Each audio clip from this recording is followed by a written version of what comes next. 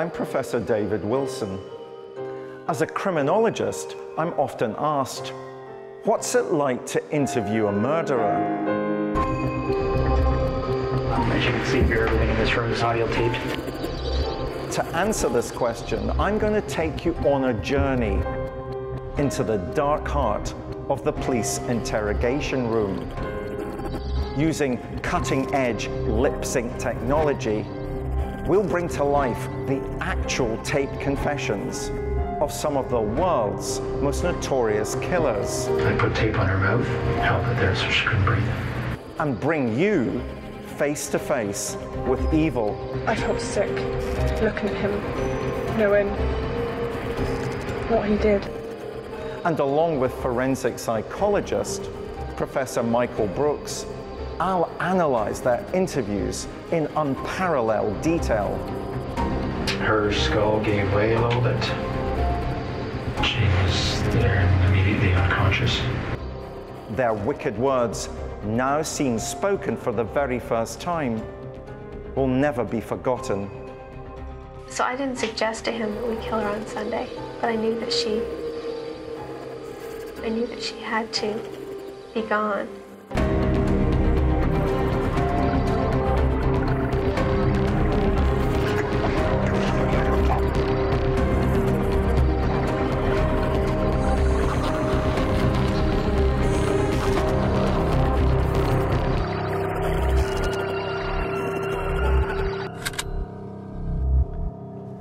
The killers in today's episode represent what can be described as the banality of evil. How ordinary men and women can conspire to commit the most heinous of crimes as part of the rhythm of their everyday lives. They were two brothers who made a pact to help the one rid the other of what he believed to be his now burdensome lover, in a bid to stop her exposing their 2-year affair.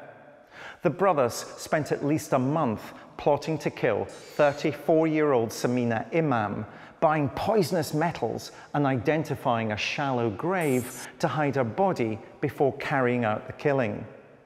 They smothered Samina to death by pressing a chloroform-soaked tea towel over her mouth and later dumping her body at an allotment owned by one of the brothers, where a sign hung on a shed read, "Don't wind me up.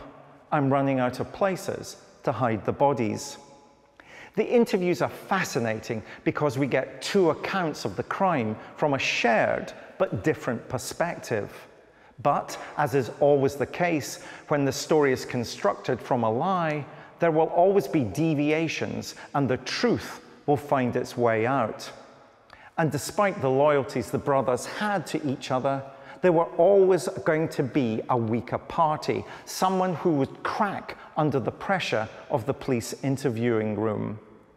These interviews may not have the showmanship attached to one with a famed serial killer, but they do explore the down and dirty end of police work, where the interviewing detectives have to extract as much information as they can to build up a picture of the crime. Who were these murderous brothers who believed that blood was thicker than water?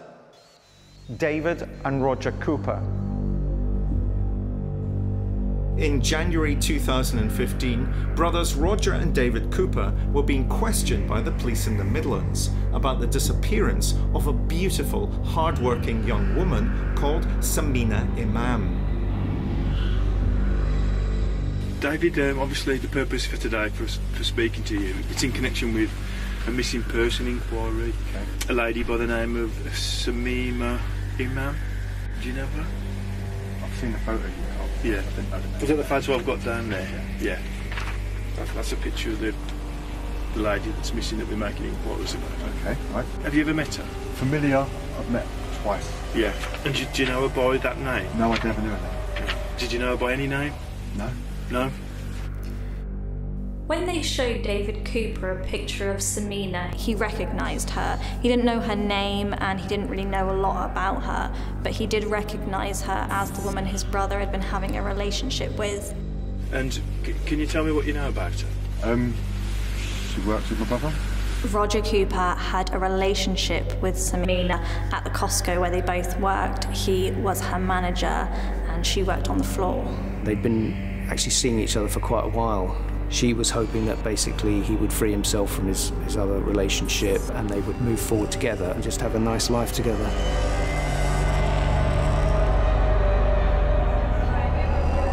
Am I right in thinking that you met her on 2 occasions? Yeah. When was the first one? I've seen her in the warehouse working. Did you talk to her? No. Because what they were doing wasn't on the radar. Were you aware that he was seeing her before he came to the restaurant? No. So that was that the first time then you'd ever seen or heard anything about her? He might have mentioned.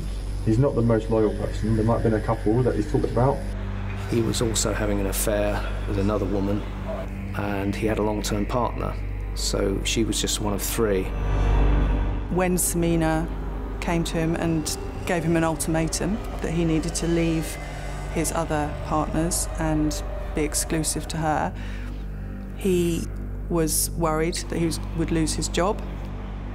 He's got a nice job, he likes it, nice car, and he perceives that she threatens all of that, and he's vulnerable to her exposing him, basically, you know, having this affair. And so he decided to actually take that ultimate choice and end someone else's life to maintain his own. It's a disgusting crime.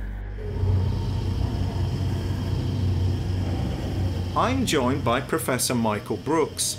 In his long and illustrious career as a prison psychologist, Michael has sat and listened to many murderers and experienced firsthand the mind games they'll play.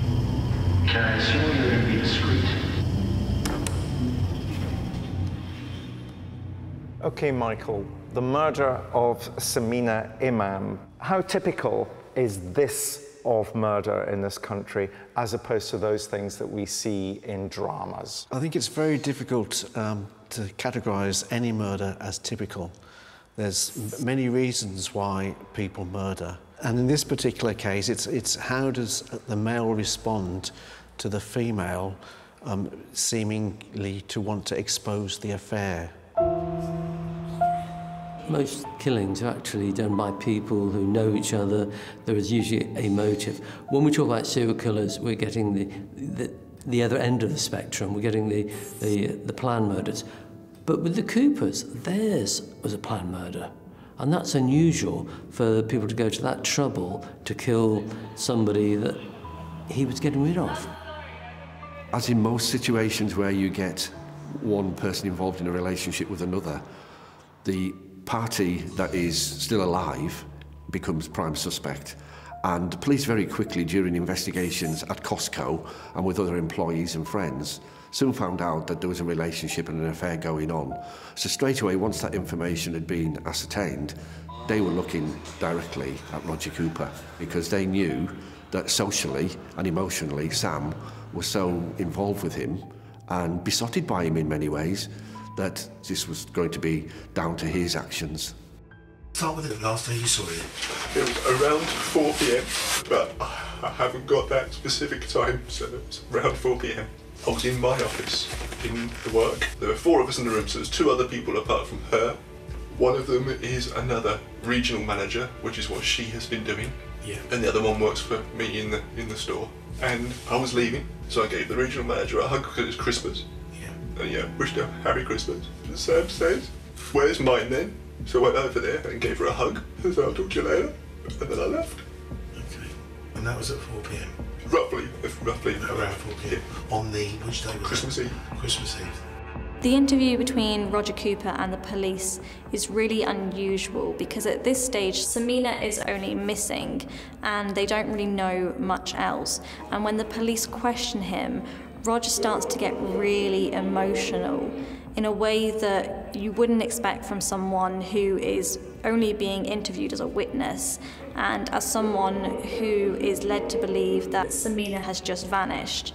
Within 5 minutes, I'm sure it's within 5 minutes, she phoned. Okay, she's phoned you. What did you say? She's saying that, so I'll see you tonight then. Like, no, I'm not going to be there. She's just trying to persuade me one more time. he seems to be crying and wailing, but then he's able to suddenly break into little explanations of what happens, and then he goes back into his wailing and moaning. I think he's putting on a bit of an act there. What happened then? It was a 2-minute conversation, if that. It was a brief one. How did it leave it? How did she sound? A little disappointed, but I think she still thought I was going to go. So not as angry or as irked as she probably should have. You said the call lasted about 2 minutes. Was that the last time you heard from her? No, I got a text message last time I heard her voice.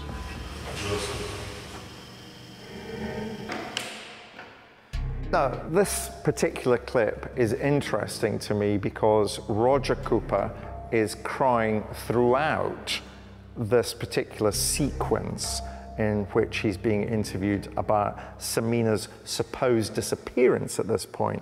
What are these crocodile tears telling you? How should we interpret the fact that Roger Cooper is crying? Well, we know not only from Roger Cooper, but from other instances where partners have murdered their spouse or their loved one, that actually when it comes to TV or media appearance, they put on the pretense of being concerned and become overly emotional. And then you get the mismatch between the emotion that they're displaying and the words that they're saying, and you don't get that correlation. So the fact that he's being overly emotional might well cause the police to thinking, actually, this doesn't marry. This doesn't match up, and therefore it arouses suspicions and wanting to inquire further. Is empathy what we're seeing here? Is Roger Cooper crying a vain attempt for him to strike a tragic note so that the detective will want to empathize with his situation? Well, if not empathize, at least to have sympathy for him. When we look at Roger Cooper's interview, he clearly is acting out the role he thinks he ought to be acting.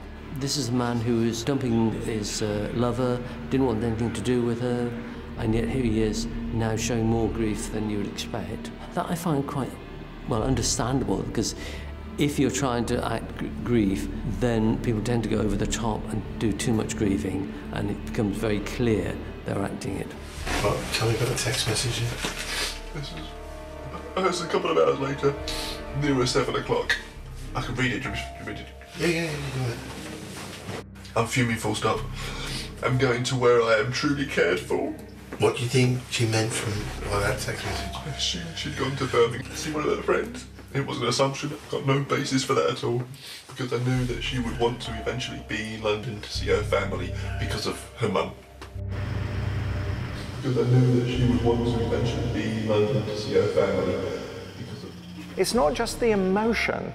This is somebody who claims, you know, he's the manager of Costco. Samina works at Costco. They've got hundreds of employees. And he says, well, you know, I didn't really know her that well. And then suddenly he goes into quite an amount of detail about text messages that he's received. So there's a mismatch, not just in his emotion, but also in relation to the information that he's providing. Absolutely. And so those are the behavioural indicators that interviewers can use to recognise that somebody may not be telling the truth. And you hold on to that and you let them tell the story, and then you go back and follow those things up.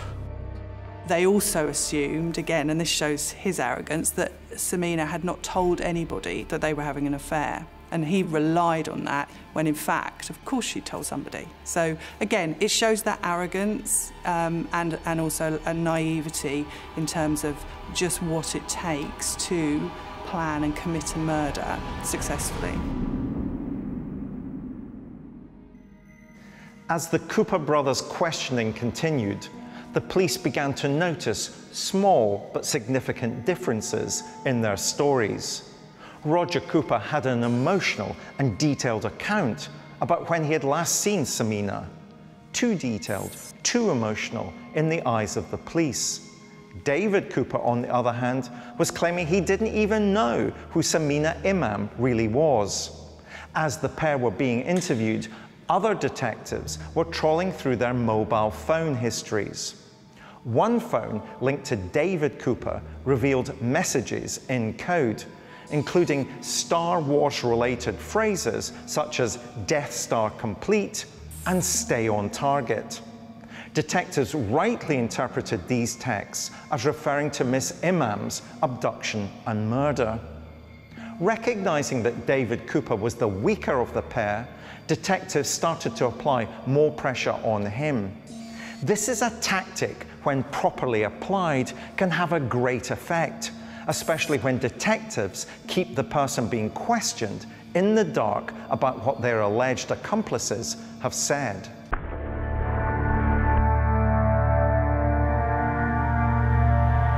The day that Samina died, she left work at around 4 o'clock. Investigators know that by looking at the data on her phone. She made a call to her family about 4:30, and according to what the analysts found on her phone, she travelled up to Leicester in the same car that Roger had driven to his brother's. Roger had denied to the hill that Samina was with him that day, and he had said that he had gone to his brother's alone to drop off a Christmas present. David also backed up his story and said that his brother had arrived alone.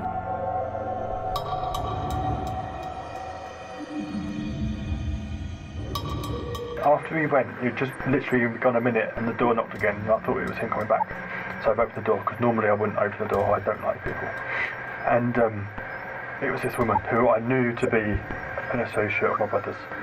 For reasons that I've mentioned before, and we'll happily go into again later. In my mind, for my own reasons, I imagined she was looking for him, and I knew that he wanted to go home, and I knew that he didn't want her knowing where he lived. And she was like, "Where's Roger?" Like, stepping in the house. I was like, "He's not here, he's gone." And she was like, "I haven't seen him leave." And I was like, "Well, I'll call him. He's just left." And she was like walking through the house, and she was like, "Where's Roger?" Michael, this is an interesting stage because David Cooper has begun to spill the beans about what actually happened. And the grubby, sordid reality is becoming all too clear. I think there are two things that we'll probably discuss further. Firstly, this is a murder that involves two people, two brothers. And classically, we'd call this a folie à deux, a madness shared by two. I think I would contend that this was a folie à deux. It was very deliberate, it was very planned. There were a number of attempts to take her life. So they knew exactly what they were doing. If an element of madness occurs, it will be because of a crime of passion, somebody finding themselves in a situation that they can't cope with and spontaneously reacting in a very violent and hostile way. This wasn't. It was very planned, it was very deliberate. The brothers both knew what they were doing. It is surprisingly unusual. I would expect it to be brothers in a gang, or some family dynamics where the brothers get together to kill the father or the mother for financial reasons. I don't know many cases where two brothers have conspired to kill the other brother's ex-lover. Very often, in the majority of cases, if you have co-conspirators, there is a feeding of confidence that's a kind of reciprocity, and that you grow in confidence because you're sharing this process and you kind of test it out with each other. You say, should we do this, should we do that? And the more that grows in a collusive kind of conspiratorial sense, the stronger it gets. Family ties, blood ties are very strong, no doubt about it, and usually we'll do anything we can to protect the people around us who we're related to.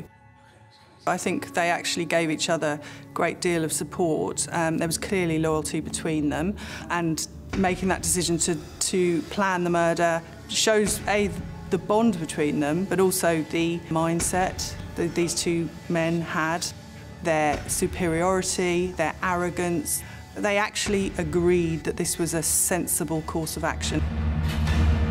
Of course, what you don't know and what you can't predict is how long, especially once you get intense pressure from the police, how long that tight bond will remain and who is going to crack first. So I got her to sit on the sofa, and after a cup of tea, and she wasn't interested.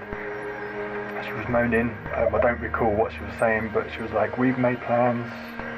He's supposed to be seeing me," things like this, which I'm just really vague about. She wasn't accepting that cup of tea. She wasn't accepting anything else. So I was like, gotta let him get away. This sounds really silly, but I was like, okay. So the other thing that will come out, I think, in terms of our discussion is the sense that this is a British police interview technique, the peace model being used in these police interviews. And separating the two brothers is a very good tactic, is it not? The advantage for the police of interviewing two people separately is that neither of the interviewees knows what the other is saying. So they're immediately in a position of some uncertainty. They're immediately in a position where they can't control the information that's coming out because there's somebody else who's being interviewed and they might say something that contradicts what they're saying. So the advantage is always with the police in those situations. And crucially, the difference between the peace model and the Reed technique is that a British detective would not be able to lie in these interviews, whereas they would be allowed to lie in North America. And in many ways, if you're not lying, that gives you a much greater strength within the interview process. Just as offenders sometimes find it difficult to maintain a lie, so it can be the same for the police. So if you're truthful at all times, you've got nothing to try and remember what you've said before, you've got nothing to correlate your statements against, you can just be completely honest. People do not rehearse the entire scenario. They stop prematurely, leaving themselves vulnerable to detection. It's extraordinary how often that happens. Because it's an imperfect plotting protocol, inevitably they will not be able to sustain identical defenses. And once they diverge, it makes it easier for the interviewers and the investigators to press home the advantage with the weaker of the two. Each side starts panicking about what the other one said, especially if they've had no time to arrange their story. They're also thinking about how their lives are unravelling. So they have to not only maintain the deception and try and protect themselves from being found out, but they're also, understandably, panicking what that's going to mean in terms of their lives, their relationships, their liberty. All of that is going on at the same time, so it's extraordinarily stressful. The pressure of the interview room and the burden of guilt would prove too much for David Cooper. After hours of questioning, he finally reveals how Samina Imam's life was ended. It's an appalling description of a young woman's death. The delivery is almost robotic. The detail, matter of fact. Cooper is describing the murder of an innocent young woman as though he's reading from a laundry list. The extraordinary being made banal and inconsequential. Murder reduced to the commonplace.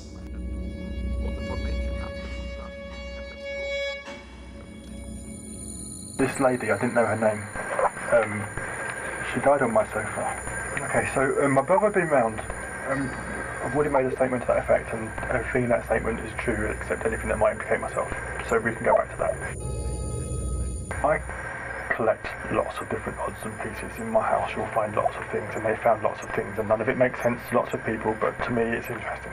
And so in my kitchen I've got an ammo box, a military ammo tin, which I think is normal, and in that I had a bottle of chloroform. Because seen it on telly, and I thought it was okay. I thought I'll just shut her up, because my walls are paper thin, don't want a scene, and I want to give Roger a few minutes. I got the chlorophyll, I poured it over a tea towel. My sofa is right next to the doorway. I just went in and put it across her face, thinking that it would come out. And I kind of put it on her face, sat on her lap, arms went up, and I grabbed her arms and I forced them down, and I was like, just a couple of breaths. And I thought, okay, I thought, I'll just shut her up. A number of themes interest me from the clip. The chloroform, for one. Did that strike you as almost a kind of memory of school days? Well, certainly of films that you saw in the 50s and 60s of how to kill somebody. Well, I'm remembering biology lessons from my own school where, you know, the effects of chloroform on small animals was the point. It did seem to, again, reveal very little about how well they had thought this through. how well they had planned things. Well, these are two unsophisticated individuals in terms of criminal behaviour. So they were just working out how best to kill somebody and dispose of the body, but in very sort of elementary ways. What I find interesting is the fact they had chloroform. It's not a chemical that you normally expect to find in the home. You find it in laboratories, you find it in factories, but you wouldn't expect to find it in somebody's kitchen. So did he borrow it from work? Did he get it off the internet? But either way, it gives the intention there was some intent to kill, or at least harm her. The use of chloroform in any type of murderous situation is rare, and she was taken back to a house, a property in Leicester, where she was suffocated, but use of chloroform.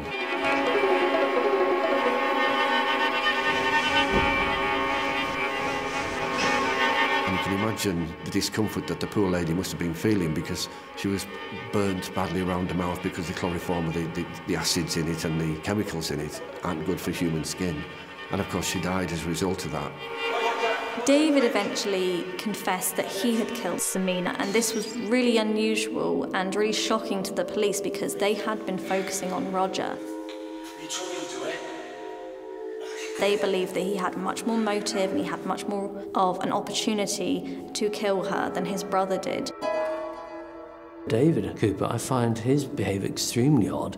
This total lack of any emotions. And he was very factual, very boringly spoken. He could have been talking about a cricket match or something like that. There was no sense of any remorse, no sense of anxiety, not even any rationalising his behaviour or disassociating. It was simply, I did this, X, Y, and Z. End of story. Again, something that strikes me about the Cooper brothers, one was 6'5", one was 6'7". Samina Imam was only 5'4". There's a huge disparity in terms of their size, their bulk. Why would the Coopers get themselves into a position that they thought that the best way of handling the complexity of their lives in relation to her was to kill her? I think Roger Cooper was the primary driver, and he managed to convince his brother to come along and assist him. So the question is, why did David go along with that? I think you see evidence of David being the weaker brother, if sort of psychologically speaking, in terms of the fact that he was the one that broke down in the interview. He was the one that told the story. Let's listen to the next clip and then let's work out what happens to her after the chloroform has been placed over her mouth. We've both picked up, I think, that he's claiming he didn't intend to kill her. That's one of those things we describe as a technique of neutralization. That was from David. That may not have been Roger's intention. So let's hear what happens to her after she's been chloroformed in the flat in Leicester. Chloroform, it was freezing cold on my hand, it was like burning, that doesn't happen on TV, it was all wrong, I knew it was wrong straight away. As naive as it sounds, I did think that it would just buy me some time, because I don't know how long they stay unconscious for. She didn't wake up. And I tried, you know what I mean, I felt for pulse. I didn't clean the sofa, I didn't do anything to hide anything, I just covered my tracks. I get caught, I'm not going to try too hard. And then, you know, maybe I'll ring Roger and tell him, maybe, I don't know. You know, maybe I'll ring Roger and tell him, maybe, I don't know.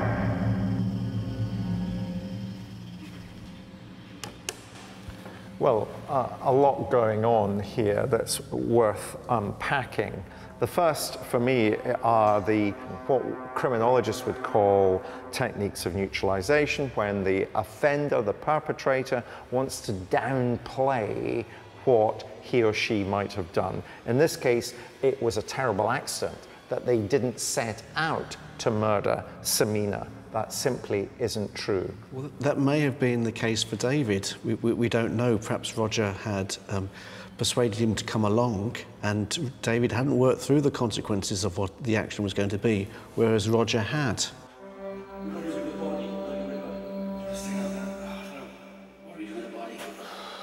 What happened thereafter is quite unique, in as much as these two brothers who had planned this wasn't something that was just a fleeting moment, let's have a quick telephone call and discuss it.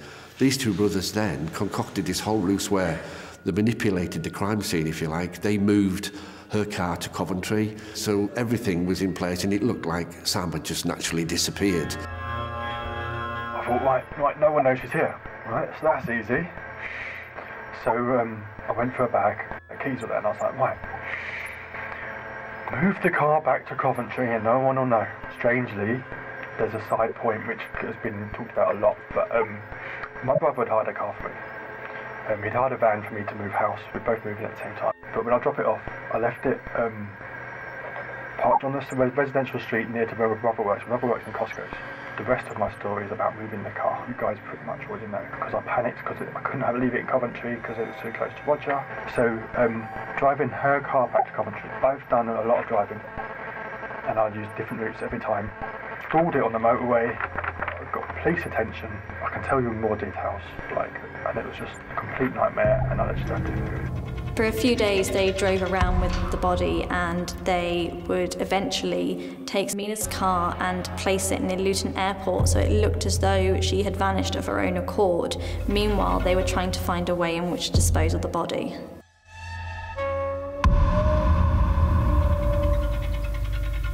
With the police denied an admission to Samina's murder, the case must go to court. During the Coopers' trials, excerpts of the police interviews were played. The jury was unanimous in their verdict: life imprisonment.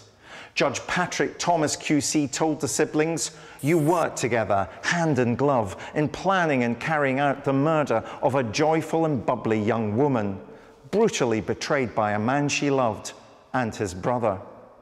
Of all the cases in this series, this appears on the surface to be the most straightforward.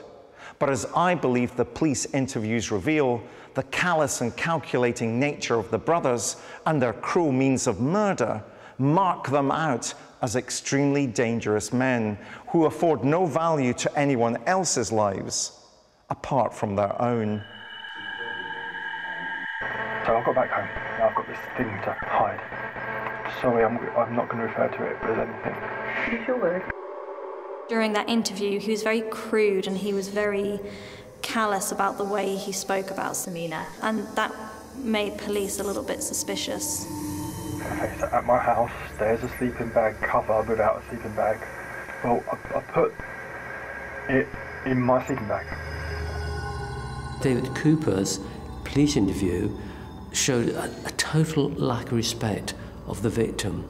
He talked about, I had to dispose of the thing, and he talks about taking the thing in the car and then on trying to dispose of a body in a vegetable patch and things like this. No sense of guilt, no sense of remorse or anything else at all.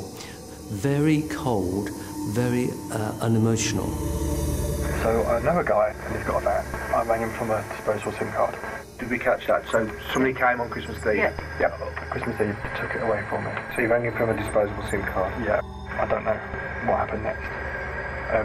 I think it's buried in woodland. He doesn't tell the police where the body is. He starts to make up stories about a man called Ben who took the body off to the woods. And I cannot understand why he went from a full admission to telling lies again. I think it's thorny ground here. The courts tend to turn a blind eye to stories that have been told to the police. It's sometimes never even brought out in court, and it's not an offence to lie to police. It wasn't in his interest to do it, whether he wasn't shielding his brother. It was just, perhaps it's part of his fantasy makeup. I'm not from Leicester, I don't know Leicester, which is why I've been driving around a lot of space recently, but I think he said something about Swiveland Woods, but I've never heard of Swiveland Woods, I don't know where it is.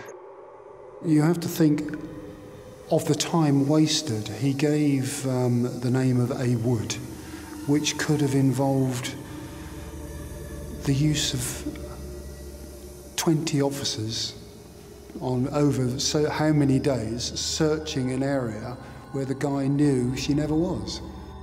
I might have just made that up. Swiveland Woods. Swiveland. I don't even know. Right.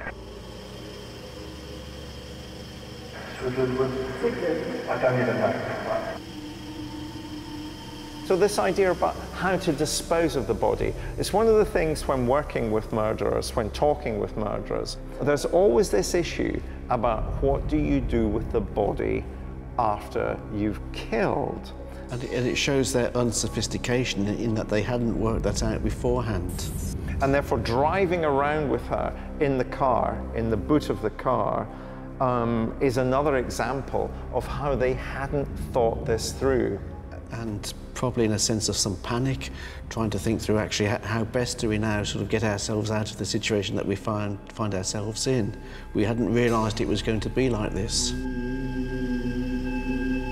I'm not on this part, I don't know that stuff, which is why I'm driving around the hospital. The rest of my story is about moving the car. What they don't realise, of course, is that all of this is caught on traffic cameras, and the police are able to put all of his movements together, and they can see what he's been doing. They're able to confront him with that, and eventually David then tries to say he'd killed Samina by accident, which, of course, doesn't really wash at all. But at the same time, it's another example of David trying to cover for his brother. The one inexplicable aspect of the whole case is, why does David take so much responsibility for this crime for a woman he'd met perhaps a couple of times? So he must have had an extraordinary bond with his brother, or perhaps his brother had a hold over him.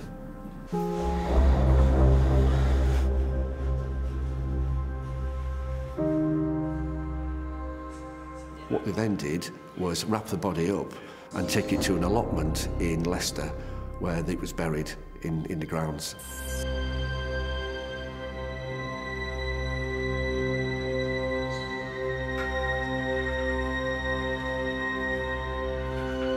These two brothers, Roger and David, they had very, very overbearing personalities, and they were big, overwhelmingly big, which is why they'd worked so well together.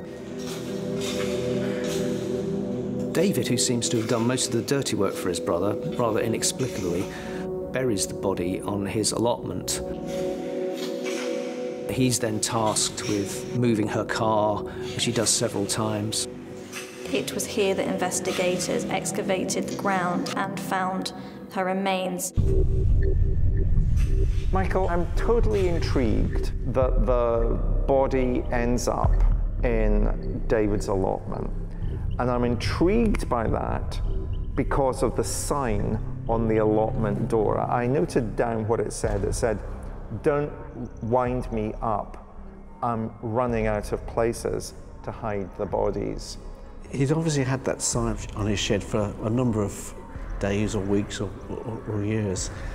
And perhaps it was just remembers that, thinking, well, actually, well, what do we do with the body? Well, how about using the shed? I always get to this position, though, where I think there's no such thing as coincidences. And I really worry about the sign. If the sign is coincidental, or if the sign is revealing a desperate desire by David to draw attention to the fact that what he's done is wrong and a body is actually buried there. So it depends when he put the sign up. Was it before or was it after the murder?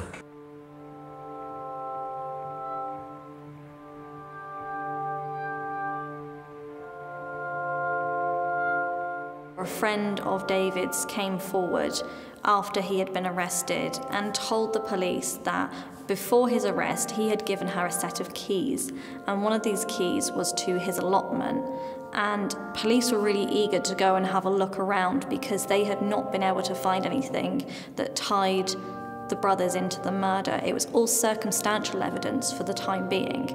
And when they went to the allotment, they noticed that there was a sheet of tarpaulin that had leaves all in the centre. There was no debris around the edges. It looked as if it had been lifted from the ground. And so when they investigated, they found a mound of soil that looked fresh and it had footprints in it. And it wasn't until it was excavated over a number of days that they found Samina's body. This was incredibly botched. I mean, the body was extremely easy to find and just barely concealed. It was very poorly thought through. Well, I don't know how they thought through it at all.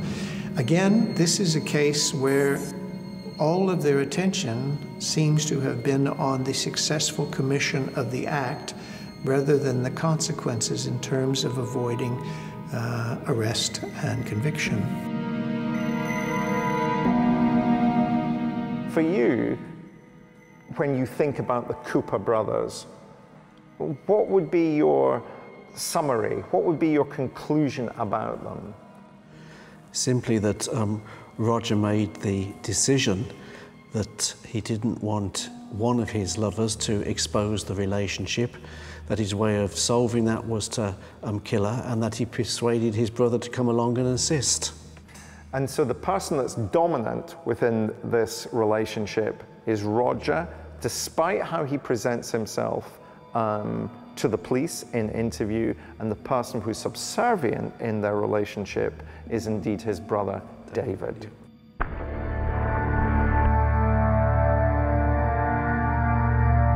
It's a painful story because she didn't deserve that, obviously. I mean, who does? But she's a lovely person. She's not an enemy of Roger's. She's hoping to have a happy life with him, and yet he comes up with this grubby, miserable, stupid plot to kill her, and then they get caught very quickly, and it's all been for nothing. And all that's left is all the heartache and misery for her family.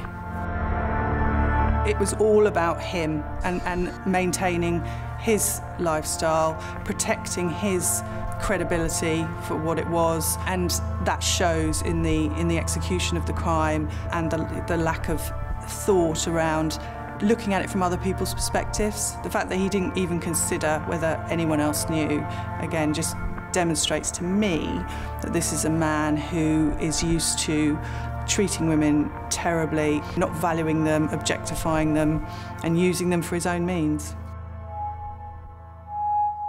So, Michael, the murder of Samina Imam, is that murder the grubby reality of murder in this country? It's certainly tragic, and there are a number of different categories of murder, of reasons for murder, and one of those is to dispose of a partner who is likely to embarrass you. And for me, what comes across strongly in terms of the pattern of murder in this country is just how often it is that men kill women. This is about misogyny. This is about the reality in this country, even today, that 2 women a week will die at the hands of their partners or ex-partners. And we know that men commit the majority of crimes, offences in this country. They commit the majority of murders, they commit the majority of violent offences, and they commit the majority of assaults within relationships. In the end, David and Roger Cooper refused to tell the truth about how Samina died, and by that fact continue to display no remorse for her death. Their guile in planning masked by a desperate display to be ordinary is all too evident in their interviews with the police, and the recordings act as a sober reminder that evil lurks within the most ordinary of men, who, when they lose control of their lies and their lives, can be driven to the most heinous of all human acts, the murder of an innocent woman.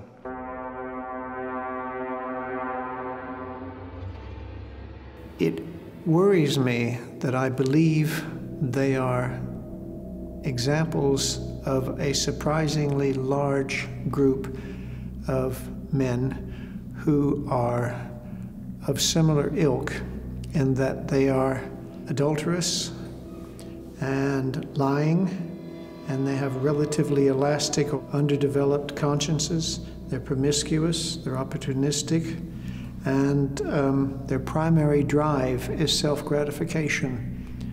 And I suspect that there isn't a great distance between them and circumstantially a number of others. But what separated them was, at some point, they decided that killing was better than confessing or letting his wife know that he had been unfaithful. And there's the rub. I don't understand how they could reason that that was the better course.